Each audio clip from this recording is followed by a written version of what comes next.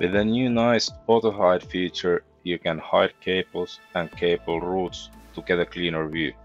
Before the function can be used, the settings for hiding needs to be defined. There are viewport settings and also hide when saving setting.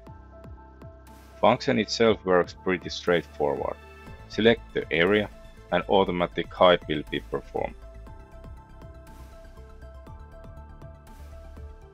We have also added a possibility to use area function with current manual hide function.